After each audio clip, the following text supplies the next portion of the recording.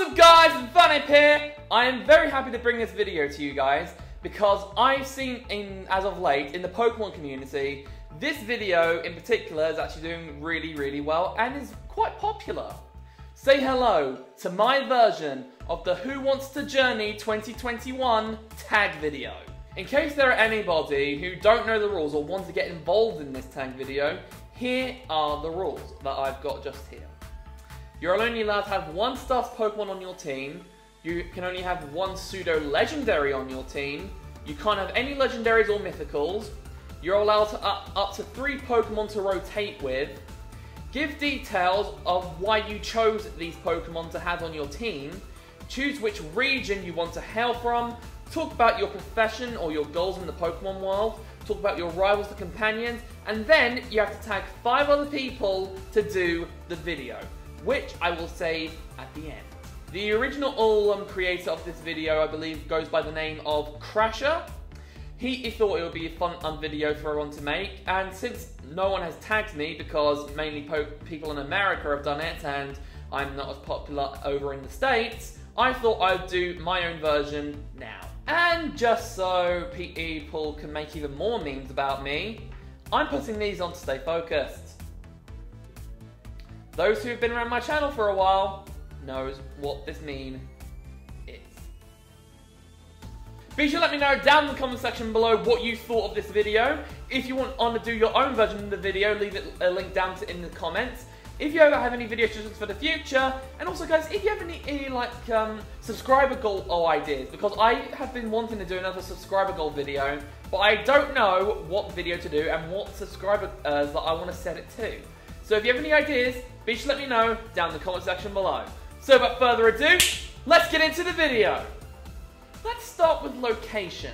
Now, if you guys have been around on my channel for quite a while, I'm sure you know which region I want to start in, but I bet you don't know what city I want to come from. Obviously, I'm going to come from the Sinnoh region. No duh. But I am going to be hailing from Sunyshore City, because it is an amazing city. It's full of technology. It's just an amazing city, and it's probably like one of the largest cities in the Sinnoh region of all. So, might as well all come from Sunyshore City. And now it's time to talk about my backstory. But I thought it would be a bit boring to just like stare at the camera with this plain-ass background just talking about my backstory. We need to make this a bit more interesting. So, I'm going to make it that way. After witnessing the Wallace Cup, I got inspired by Wallace because not only was he a gym leader, but he was also the Hoenn champion and the top coordinator, and I wanted to do something that could surpass that. So, I decided to aim for a goal that no one has ever tried to achieve before, to beat either champion in every single region. I started with Chimchar, and I defeated every single gym leader in my home region without losing a single Pokemon. Because since I focused on pure power, type matchups, and strategy. When I competed in the Sinnoh League, I won the whole thing. So I then decided to enter the Champion League, which, if you didn't know, is where I can then challenge the Elite Four and the Champion to see if I can become the new champion. But unfortunately, I lost in my battle with Lucian, since the only Pokemon I had left was Infernape, and since he was a Psychic type user, Infernape didn't match up well against his Pokemon. After that, I wasn't sure what to do next, so I asked Professor Rowan for advice, and he recommended that I travel to the other regions not only to train, but to enter the other Pokemon leagues, since he knew what my goal was. So I went to the other Japan-based regions. I made it to in the top 2 of the Kanto League. I won the Orange Island Challenge. I won the Johto League, but I lost to Will in the Champion League. Then I won the Hoenn League and defeated all of the Elite Four. But Wallace defeated me without losing a single Pokemon. I then went into the Unova region and I won the Unova League as well as the Elite Four. But Alder defeated me with his final Pokemon, but only after losing the other 5. In the Carlos League, I came second place in the league because I wasn't able to use Mega Evolution at the time, and my opponent had a very powerful Mega Evolution. I then decided to take a vacation in Alola and learnt about the Island Challenge, so I decided to stay and take part in it. I defeated all of the Kahunas and took part in the final Grand Trial, where I take on all of the Kahunas in one final battle, since at the time they didn't have a Pokemon League. I won, but I wasn't satisfied, so I went over to the Galar region where I met Leon, and had a battle to decide who gets his title. We had a full battle which came down to our last Pokemon, and I lost. But I told him what my goal is, and that I really wanted to challenge him to another battle. So he told me about the World Coronation Series, so I took part in it, so I could not only become the world's strongest trainer, but also the world's only Pokemon champion. Okay, now I'm going to be talking about my team. Since I want to use the maximum options possible, because I like to have as many options as I can when it comes to Pokemon, I'm going to be using the maximum number of 9 Pokemon. So, let's talk about them. Obviously, you know which one I am going to add to the team. That being Infernape. Infernape is my starter Pokemon. It is my favourite Pokemon of all time. And it is just an amazing powerhouse. We've journeyed through so much together, and it is by far the strongest member on my team. My second Pokemon is going to be my Pseudo legendary Pokemon. That being Garchomp. Garchomp is by far the coolest Pseudo legendary Pokemon out there. It's very powerful, and it's also gaining enough power because it has a Z move. That's right, I have every single Z crystal, so I decided to pass it on to my Garchomp. Also, for a further backstory, I actually have a Z crystal, a power band, and a Mega Stone, which means I can use all 3 at the same time, which can screw over quite a few people. My third Pokemon is Rotom Wash, because its electric and water type combo is definitely going to be hazardous against most people. Plus, it is just such a cool Pokemon as well. Definitely the strongest water electric type that has ever been created so far. Since the first 3 Pokemon were Pokemon that I picked up in the Sinnoh region, I'm going to be talking about Pokemon that I picked up in other regions. So the next Pokemon I'm going to be talking about is one that I picked up in the Kalos region. My 4th Pokemon, Aegislash. Aegislash is by far the coolest Pokemon that comes out in Generation 6.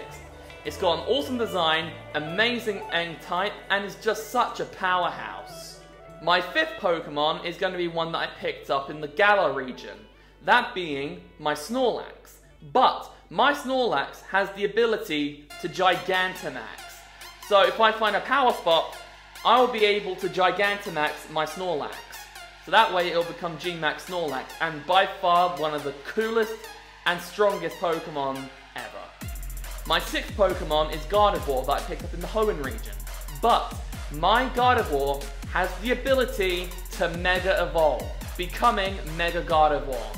Gardevoir is just such an amazing Pokemon. And it's so powerful as well. Its Mega Evolution can easily put a hole in most teams.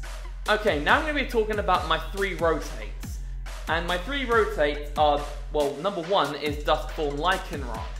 I love Dusk Lycanroc, and I picked that bad boy up in, obviously, the Alola region. Duskform Lycanroc has won me quite a few battles, and has crippled a lot of Pokemon in the past. My second rotation will be Weavile, which I also picked up from the Sinnoh region. Weavile is very powerful, very stealthy, and isn't afraid to use underhanded tactics to get the job done. And my final old choice is Staraptor. I needed a flyer, and Staraptor was by far the best choice. Plus, Staraptor is such an amazing Pokemon.